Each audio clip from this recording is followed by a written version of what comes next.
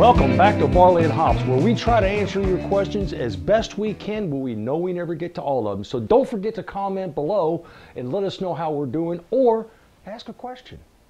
Please share us with your friends, like us, and always subscribe. Now, into what we're actually going to do today. We're going to make some rum.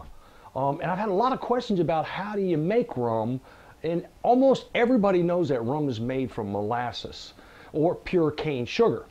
But there's a process that goes through, and then the majority of questions kind of focus into sulfured versus unsulfured. Well, the primary difference between the two is this. If you take a baby or an unripened cane and you're getting ready to run that through the process, then what they do is they put in sulfur dioxide. While that really does, that's a preservative. And it preserves that cane before it gets to its process so it doesn't deteriorate. But unsulfured molasses is molasses that's made from, and it's actually the most genuine and the most pure form of molasses, it's made from the sun-ripened cane. So that's really the primary difference. And does it have an effect? Well, my opinion is that if I can use unsulfured molasses, I always will. Because I'm not quite sure, or can I be confident, that the amount of sulfur dioxide that's in the sulfured molasses will have any effect on my process. So it's up to you, but unsulfured molasses is always best. So what we've got here, in order to make this, and I'm going to do this the most simple way possible. I know that everybody out there doesn't have all the pieces of equipment that everybody else does, but most of us have the basics of what it requires to actually make a really, really good rum. And what I'm actually going to do is I'm starting this because this is going to be my coconut rum. But no, I'm not going to ferment any coconuts. Another topic all in itself. Okay. What we've got is I've got 9 pounds or 96 ounces, because 3 pounds is 32 ounces of unsulfured molasses. I'm going to use that. I've got 4 pounds of sugar in the raw. And the sugar in the raw, it has not been processed yet, because the process in sugar is where you get the molasses. You know, brown sugar.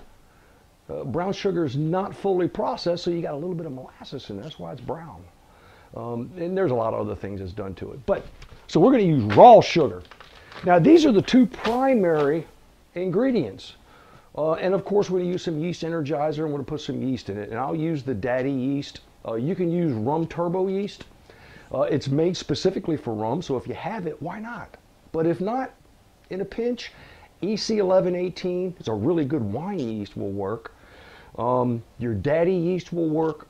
A whiskey yeast will actually do a pretty darn good job, and it's really, really hard to tell the difference. So when it comes to making rum, you've got a little bit of leeway left and right on some of your ingredients and how you approach this. Okay?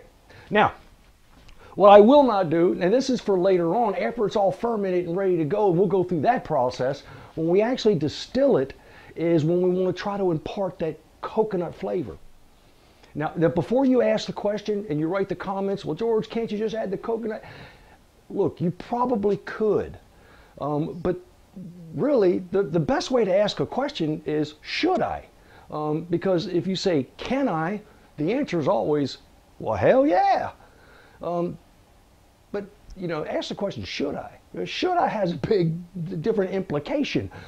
You probably should not, because you're not trying to ferment a coconut. You're trying to ferment the base molasses and the raw sugar in order to get that rum flavor. And then we're going to impart the coconut at the end process, just like distillers do. Now we have 3 options. And those 3 options are, I can add coconut, pure raw coconut milk to the distilling kettle and try to get some flavor out that way. That's one good way of doing it, but it doesn't necessarily impart all the flavors that we're looking for. What I also could do is I could use some coconut flakes, just regular flake coconuts you find in the bakery aisle.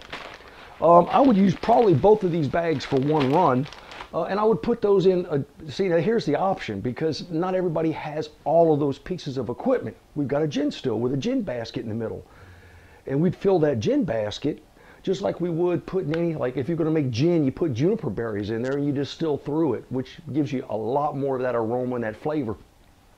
And we could probably do that. You could also, if you have a 2-inch column, you could use, you know, an old sock, not one of your old socks. I'm talking about, you know, there's like a hop sock that you would get for beer. And it's just a Muslim sock. And you could fill that up with a coconut and then drop it down inside, put a little string on it, and then when you put your bung on top, it'll hold that in the middle of your column and you distill through it. So remember, distilling through a medium gives you the best flavor and the more robust aroma, flavor, you know, all those things that you're actually looking for.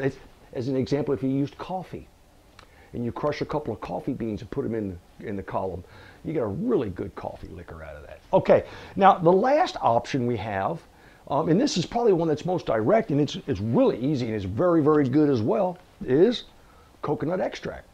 And you'd add that to the distillate after you're finished. The benefit of using an extract is that you don't have to wait until it's all finished and then taste it and go, wow, that's got a lot of great coconut, or wow, I wish I had just a little bit more. Well, see, with the extract, you can add it until it meets your requirement. So, you know, you can add a little bit and then taste it and add a little bit more, taste it and go, oh, okay, that's enough. So that's the other options you have. So what we're going to do now is we're going to mix all this up. This is the only thing that I'm going to use that's not normally available in your kitchen or your garage, and that's one of them. It's a paint mixer. It's just a great big wheel, and I put it on the end of a drill, and this is really good for stirring and mixing. But you could use a paddle. That's absolutely fine, or you could use a great big whisk. The other thing I'm going to do is we're going to test the pH, because the pH of any time that you're going to do a fermentation for distillation should be around 5.2. That is that window of excellence, is 5.2. And remember, your pH scale goes from 1 to 14, 7 being neutral. So it's kind of weird, but okay. 1 through 7 is acidic. 7 through 14 is alkaline. So what you want now, you have 7.2, 7.6, somewhere around there is normally what tap water is. It's not really acidic at all, and it's not strongly alkaline. So, but what we want a little bit of acidity in here. So I'm going to use these. This is HTH. You don't have to use this brand. You get them at Walmart, but you use them to test the pool. But just look on the back and make sure that on the back it at least goes down. This one only goes down to 6.4. And you'll know. See, this will give you a general idea if you're in the right ballpark, and you know, instead of just trying to guess that I'm at 7.2 or where am I at, I'm trying to get to 5.2. So I want to be a little bit more acidic. I'm going to use those just as a demonstration because it's really the most direct and most inexpensive way of going about it.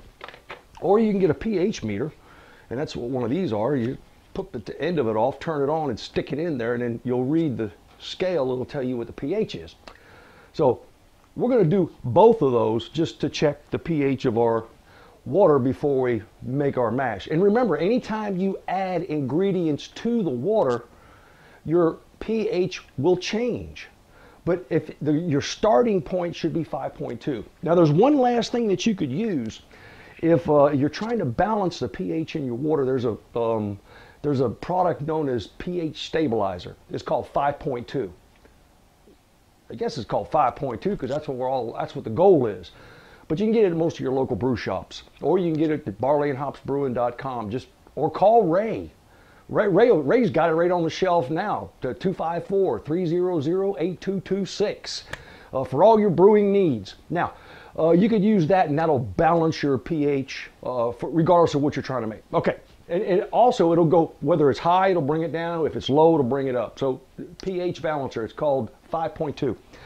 Now, I already know that in general that my tap water, which I like to use because our tap water tastes really good, I already know that it's probably in the 7.4 range.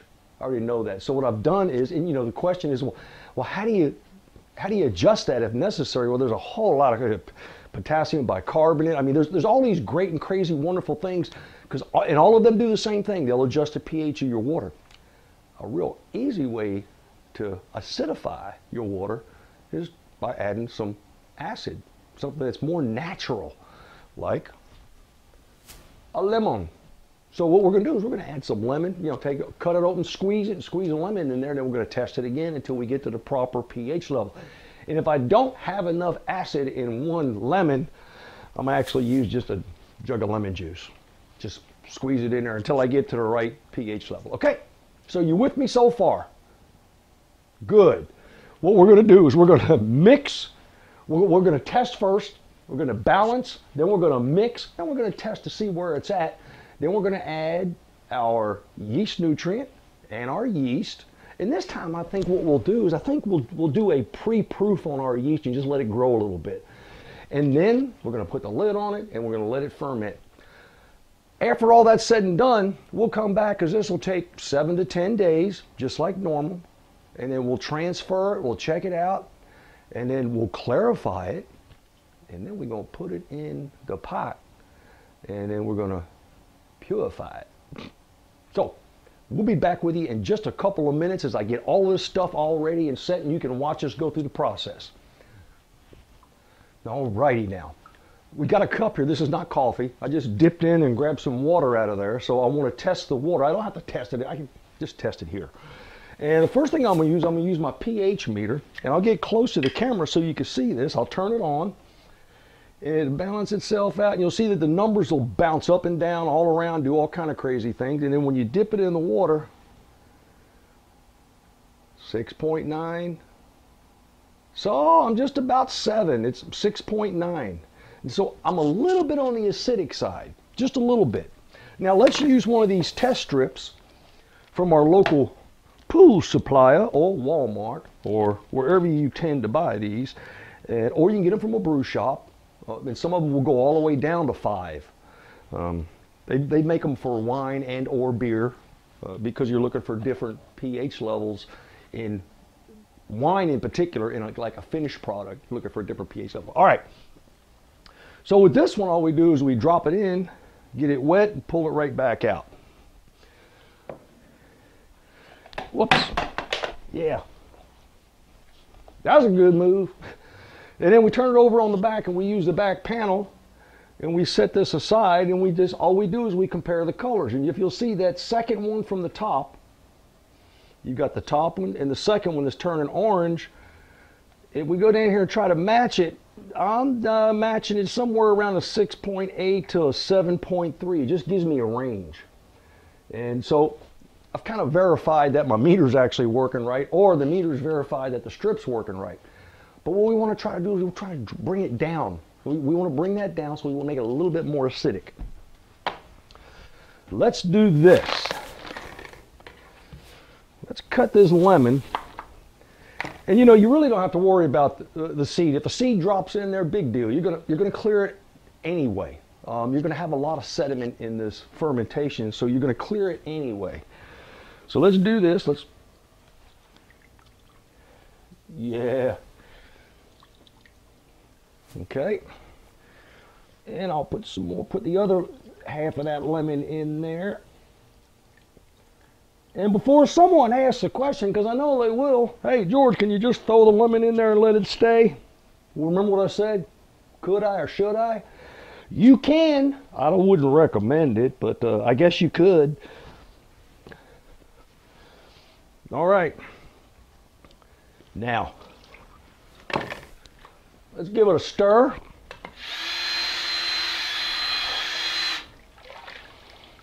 It doesn't take much. Well, yeah. Get a new cup of that water. Let's turn our pH meter back on. And you'll see it bouncing around. It'll bounce around until I put it in. And I'll put it in. You see it going down? 6.6, 6.5, 6.4. We got a 6.3. We got a little ways to go. So I'm going to use some of that lemon juice that I brought over. And I put that back in there. So we're going to do the same thing. We're going to add some lemon juice and try to get ourselves to the proper level. That should not take a whole lot. Now, there are probably measurements of this stuff, but you notice I like to work with my hands and with all my senses. You know, I know if a little bit does, I just a little bit more. A little bit. I like to work my way towards it. There are things that are really good to just measure ahead of time if you know precisely what you're looking for. But in this particular case, just keep adding until you get to where you want. Okay, she's starting to bounce around. There goes, going back up and down. 5.976, 5.5. Looks like it's going to stay there at 5.5. So you know that we're actually adjusting the pH of this water. With that said, knowing that I brought it down from, what, 6.4 to 5.5 with a squirt, whoops, I would imagine that that squirt is going to probably do it.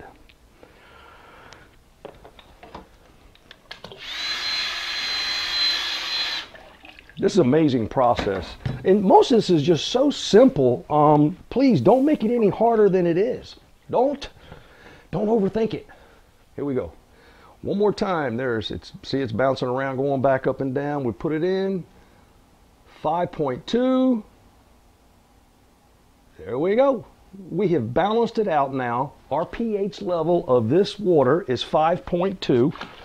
So now it's time. The only thing we got left to do is add all of our ingredients, which I'm going to do slowly, and then we'll mix it, and at the very end we'll do the final yeast nutrient and yeast, and we'll get on with it. So we'll be back with you. Let me get this ready, and we'll pick up where I left off, okay? Alrighty, we got 4 pounds of the raw sugar. This one is sugar in the raw. It's a 4-pound bag, and in most of your grocery stores you're going to find raw sugar. You'll also find coconut sugar. Here we go. Can I use coconut sugar? What? Yeah, you can use it, but should you? Never tried it. Give it a try at home and let us know what you find out. All right, and you'll see that this stuff is, it's nice and, it's got some big crystals and it's brownish. So we're going to add that slowly, and at the same time that we're doing that, we're going to, we're doing the sugar first only because it's crystals and we want to liquefy it. So we're going to add that first, and we're going to let that liquefy. That may take a few minutes, but whoops. Well, yeah, I just dumped the whole bag in there. It's not going to hurt anything. I would have preferred to do it a little slower. So there we go.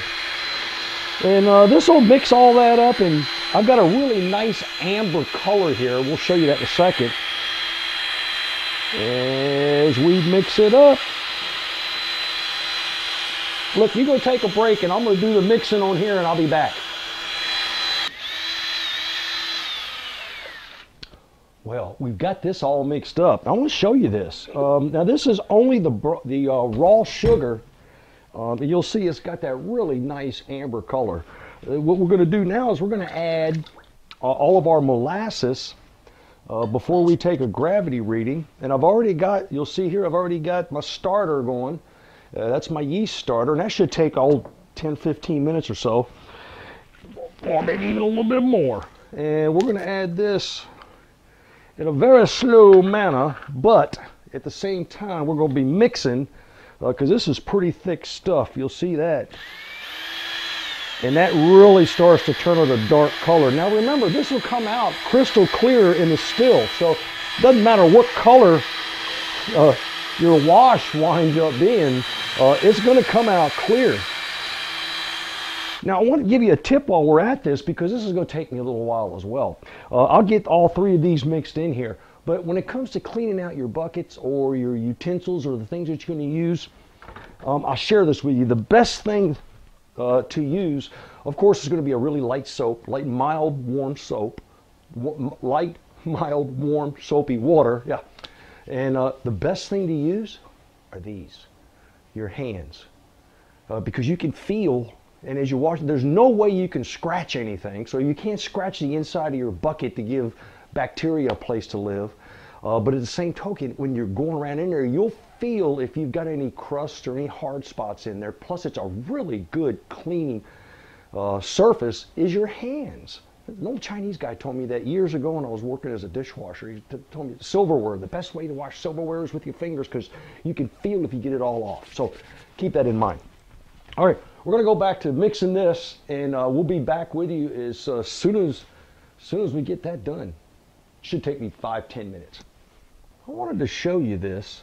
I'm not sure if you can see it or not, but there's a lot of this is the yeast that's just proofing. You see it's starting to develop a head on the top. It's been 10 minutes. But I was just watching it, and there is so much activity going on, and there's like little volcanoes that are taking off that's going up. So this is really fun to watch. This is actually what happens in your fermenter. Yeah, you can see it there moving around. In your fermenter, there's a lot of yeast activity taking place, and so this stuff is really going at it. I just wanted to show you that.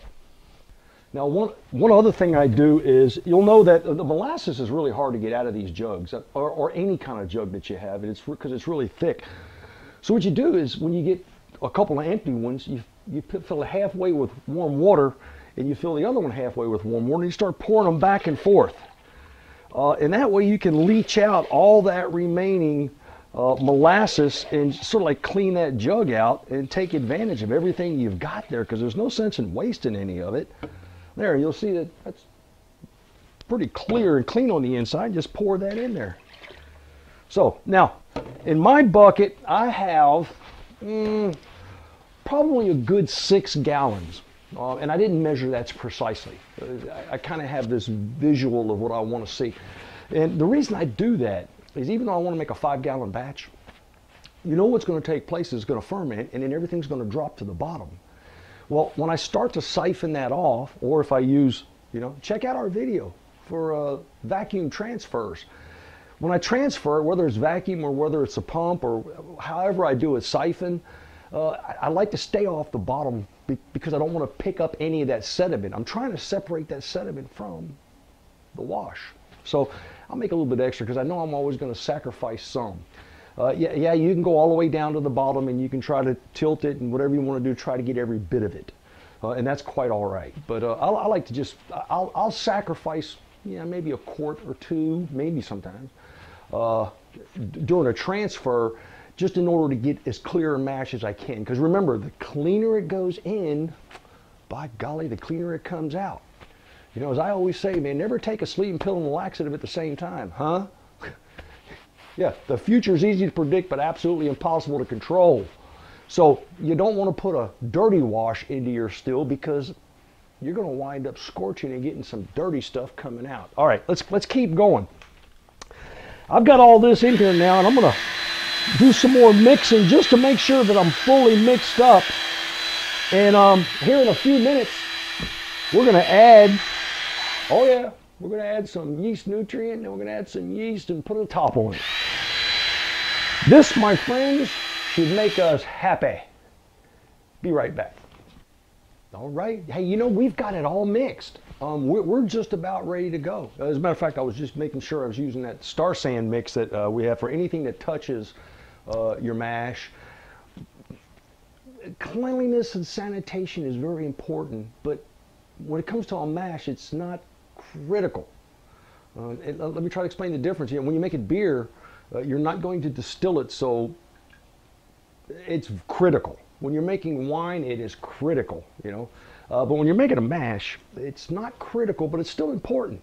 So make sure you're using Star Sand. That's that sanitizer that we use, and it's like, wow, like an ounce per 3 or 4 gallons. And it'll stay good as long as you put it in a spray bottle and cover it. If you leave it open, it'll dissipate. It'll leave, and it'll become non-effective after about 2 days. So if you put it in a bucket and you think you're saving it, unless you put a lid on the bucket and keep it there, it's going to go away. So, but this stuff, I've had this bottle for, you can imagine how much I go through, but I've had this bottle for over 2 years. So this stuff will last you a long, long time. And it's actually, what's really good about it, it's a spray, shake, and then use. Whereas if you're going to use Clorox bleach or some of those other chemicals for sanitation, you've got contact time. Bleach is about 20 minutes, and then you got to rinse all of that out. And so, but with this, it's just a spray, shake, and you can use. So, excellent product. All right, Well, here's what we've got now. We're getting ready to add everything else to it, but what have we forgotten? 9 pounds of molasses. We got 4 pounds of the raw sugar. We've done all of that. We've managed to, we've checked our pH. Everything was fine. Now we got to take a gravity reading. Remember, always take a gravity reading before you add the yeast. If you ever call and you have an issue, the first question we'll probably ask you is, well, what was your initial gravity? And you would believe the number of times I get, well, I forgot. That's okay. It's not the end of the world, but it's important because if you have a data point at the beginning and then we have a data point now, that can kind of tell us where we're at and where we're going, or if we're going anywhere at all. So I've pulled out a sample and we're going to drop our hydrometer. Any predictions? And you'll see here, we are, let me see if I can get that focused in for you real good. We're at like 1.080, which really is going to bring us to about almost an 11% potential alcohol by volume. So what that's telling me is that when I am completed the fermentation process and then the distillation process, that about 11% of that bucket is going to be pure ethyl alcohol. So I should probably wind up with doggone near a gallon, give or take. And then when I cut that, because it'll start off at like 170 and it'll start to precipitously drop, and then I cut that, I'll probably wind up with about 6, maybe 7 quarts of some really terrific rum. All right. Now you can use diammonium phosphate. Big word for me. Diammonium phosphate is an additive, and you'll get that at your local brew store. Now I love using this, a Fermax yeast nutrient. Fermax yeast nutrient comes in a small pouch, or you can get a 1 pound bag. If you're going to get the Distiller's Active Dry Yeast, Daddy Yeast, it's easy to get it in a 1 pound block. It's less than 20 bucks. And then you get 2 pounds of this because it's 2-to-1 ratio. 2 scoops of Fermax yeast nutrient and 1 scoop of yeast is a batch. It's good for about 5 gallons. I'm talking about a good heaping tablespoon. And then you can make probably 48 to 52 batches with that 1 pound of Daddy yeast. So I've done that, and you'll see that while we're here, let's test the pH of the finished product and see where it is at. Where did I put that cup? There it is.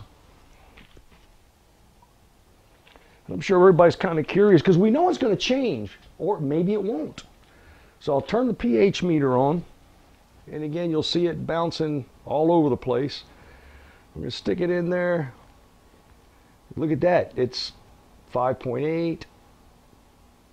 It's about a 5.8. So you'll see it raised itself, 5.9. So it's absorbing a bit of that acidity, but it started out good. So let's rinse that off. We're in good shape. Now, here you go, 20 minutes. And we've got a cake on top of this yeast, and you can see it is still moving around in there, so it's very, very active. The last thing I got to do now is just, we call it pitching the yeast. I'll pitch the yeast, and then we'll, of course, add the lid and an airlock.